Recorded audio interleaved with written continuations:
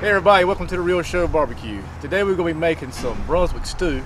I'm here with my buddy Scott Adams.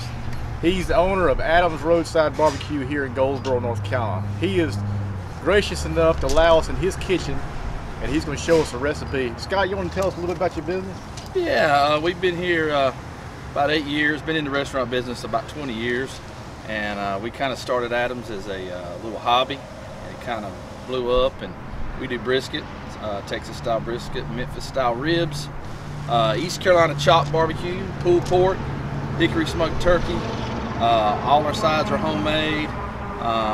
It's just a barbecue shack, barbecue stand, and come in, you'll get a good story, meet some nice people, and get some good food. Awesome. You got a YouTube channel as well, right? Yeah, we got a YouTube channel. We made a few videos. Adams Roadside BBQ YouTube channel, and they were made a couple years back. A couple of them are more frequent, but big thing is we made them and we had a lot of fun doing them. Awesome. And you're also on Facebook? Yeah, Facebook. Have a website, AdamsRoadsideBBQ.com, and then we, like I said, we're on the Adams Roadside Facebook page. I think Instagram, and then Snapchat. Awesome. I think that we're trying to do it all. Awesome. Yeah. All right, guys, be sure if you're in the local area to check him out. You got some great stuff. I'm here on a frequent basis. There's nothing I can say bad about it. Great stuff, friendly folks to deal with. So let's go inside and get this Brunswick Stew. Now in the kitchen, Scott's gonna get us started on this. He's gonna tell you a little bit about the origin of Brunswick Stew as well. So go ahead, Scott.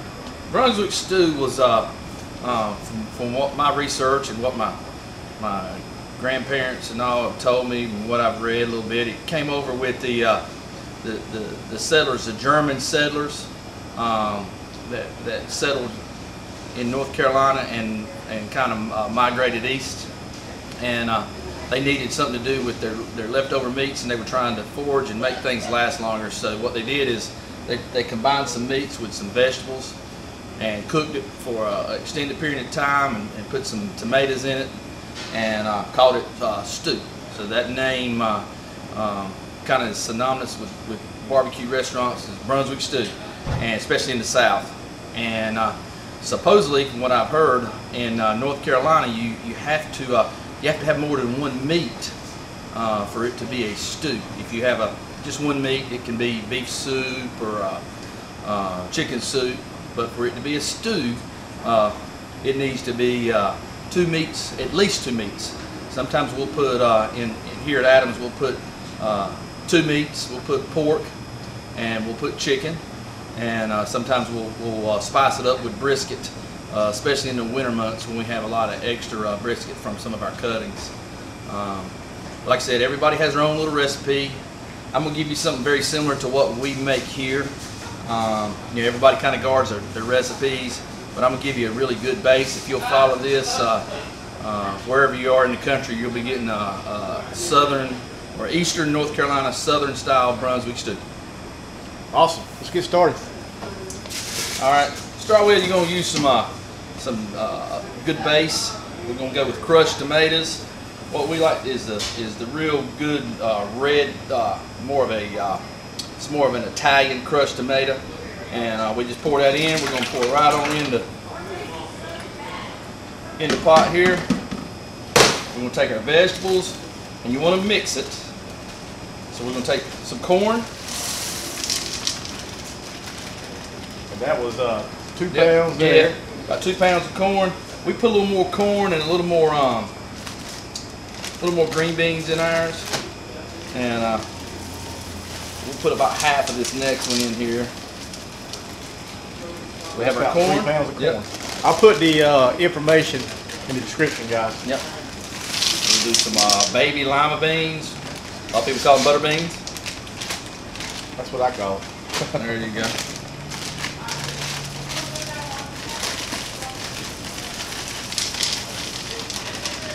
All right. And before we put our other vegetables in, we're going to take our barbecue. This is Eastern style chopped barbecue.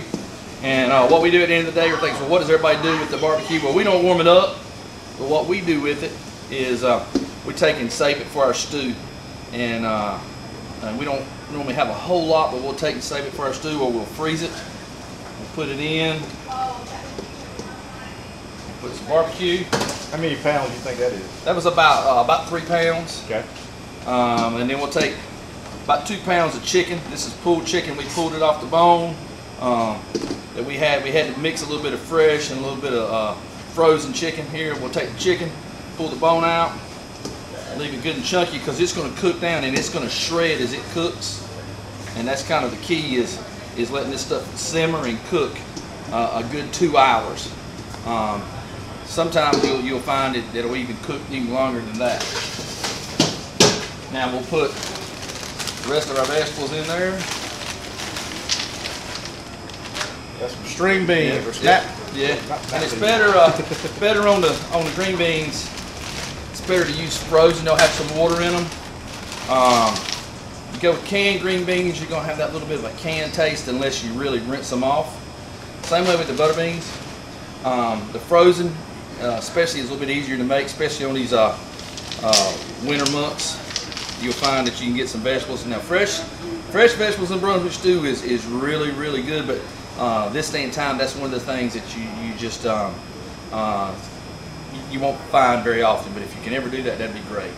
All right, then we'll take in one of these recipes, we'll call it a little bit of salt, just more than salt. I'm gonna put a little bit in here. We have a funny way of doing our salt here at Adams, and we're gonna throw some pepper. And this is to taste. I believe in a little bit more spicier Brunswick stew. Then we'll take some ketchup. Believe it or not, we put ketchup in our Brunswick stew. Some people just use crushed tomatoes, but we're wanting to get a little sweet flavor. So what we'll do is we'll put a little ketchup here. About 2 cups. Maybe? Yep, about 2.5 cups. All right, that'll add you a little bit of sugar content there. Now, a lot of people don't do this, but we do. And this is one of these recipes. We add it occasionally, most of the time, a little bit of cayenne pepper. And you say, well, what are you doing? I wouldn't put, it's to taste favorable, but we're cooking a pretty big pot here, so we're just gonna go maybe about a teaspoon. And now we're gonna take these ingredients and we're gonna clean out our canned tomato with some water, pour it in here, put maybe about 3.5 cups of water with this, start stirring it, and start the cooking process. We filled our can up with some hot water to wash our vegetable, our crushed tomatoes out. We're gonna pour it in here, let it sit down, take the large gigantic spoon, and we're gonna start stirring. And you're like, it's gonna take a minute or two to get it all going. We're gonna add some more water, and then we're gonna put it on the stove. And sometimes if you're at home and you want to add, you'll see some restaurants, some people have recipes where they'll put potatoes. So let's bring in potatoes. Right now we're going to add some potatoes also to our Brunswick stew. All right. Thank you, Jack. That's my son, Jack Adams, who is learning the restaurant business. He wanted to make sure we put his sweet bourbon barbecue sauce up here.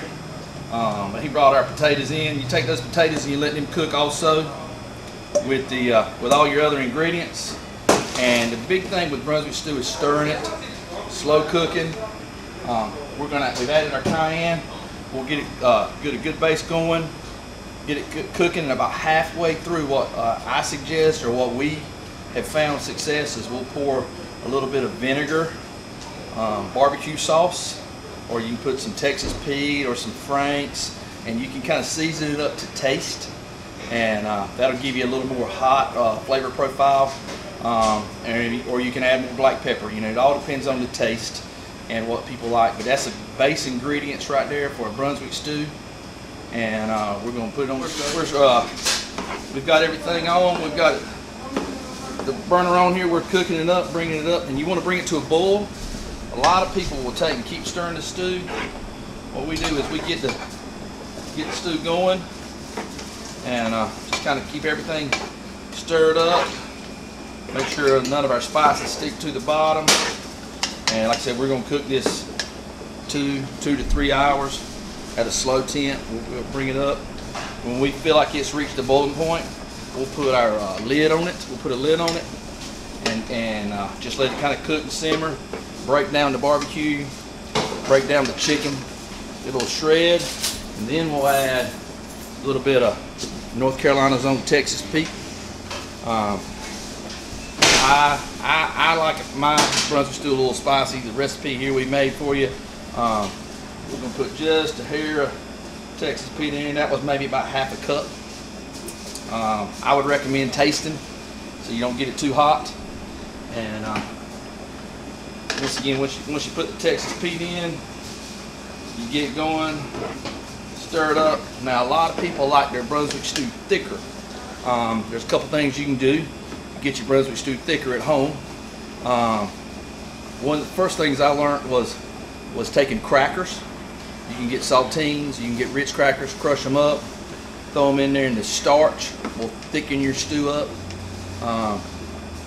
What we've done in the past when we've made